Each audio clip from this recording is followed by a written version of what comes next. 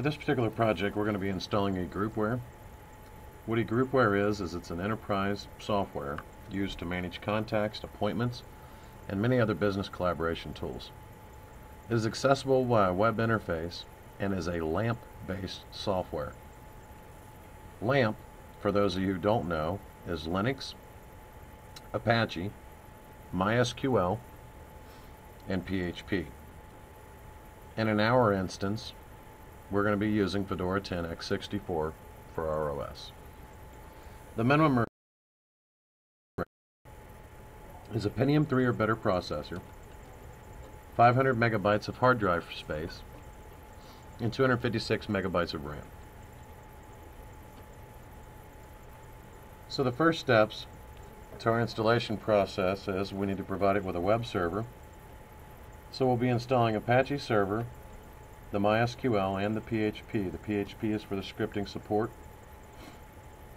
And lastly, we are going to install the eGroupware package repository so we can set up the packages to be installed with Yum. So what we're going to do is one command line with Yum install httpd tools MySQL, MySQL server, PHP, and PHP MySQL. It's easier to execute all of this at once and configure it afterwards.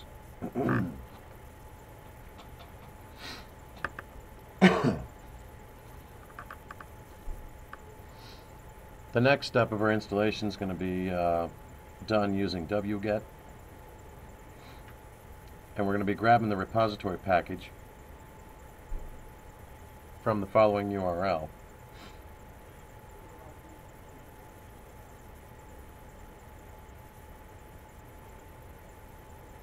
http download.openSUSE.org repositories server eGroupware RHEL5 server eGroupware.repo. Then we're going to need to copy this to /etc/yum.repos.d. You can put a name of what you want to call the repo on the end of this line. Once we do that, you can use the editor of your choice to verify that you have the repository now and that it's enabled. At this point, we can do a Yum search for eGroupware, and you'll notice that now you have all of the eGroupware packages available. So now all we have to do is type in Yum install eGroupware with the capital G, and it'll install the package we need and any known dependencies left.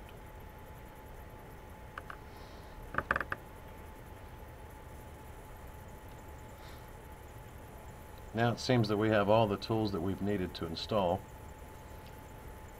So the next step we're going to do is we're going to move on to the configuration process.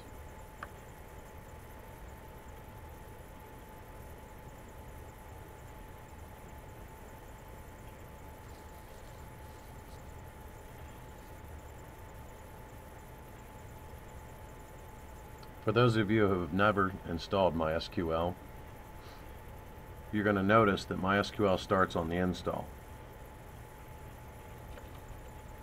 And root access must be configured or you can't log into MySQL with or without a password.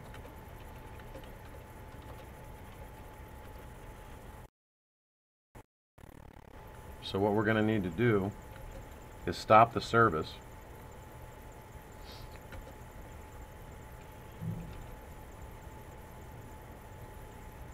by typing in service MySQL stop stop.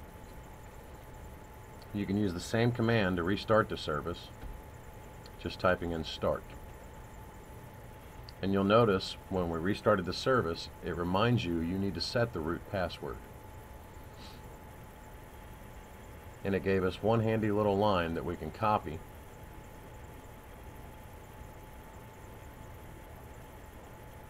paste into our command line, and put the password of our choice in between the quotes.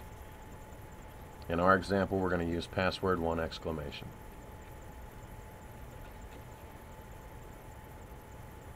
Assuming you've set this up right, you should now be able to log in with the password that you've just set. If you get the MySQL command line, that means you're in. You can type in quit to exit.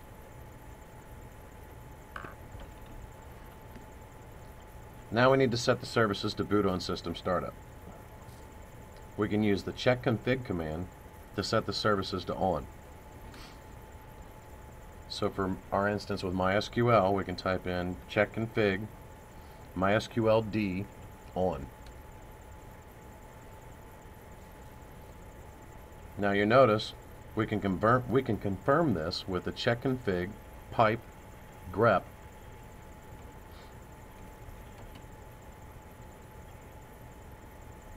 MySQL D.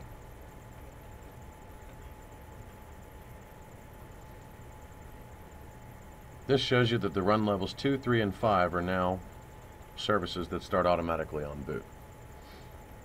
So we can do the same thing with our Apache here by doing check config HTTPD on.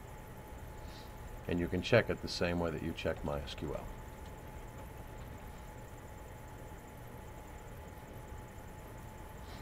Now what we can do is restart. We can restart the Apache service.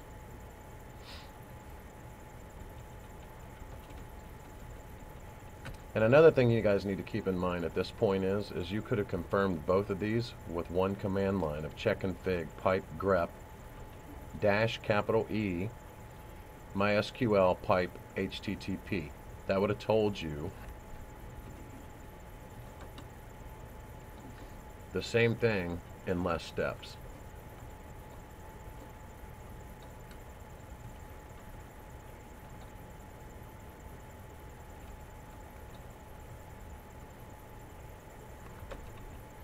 Now that we've restarted our Apache server, that means we should be able to go to a website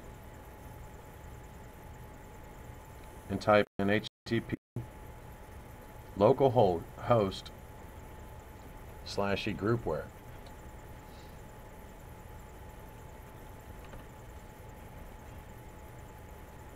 Another way that you can do that is the 127.0.0.1. That is another term for localhost here.